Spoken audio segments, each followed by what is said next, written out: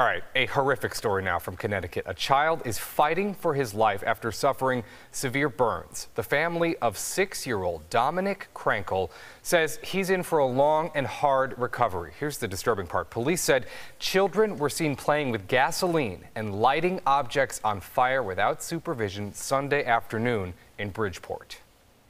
And now it resulted in this to my baby brother laying in a hospital bed who could have burnt to death. He can barely sleep, he can barely eat, he can barely talk. It's not fair. Just seeing him like that just makes me want to break down.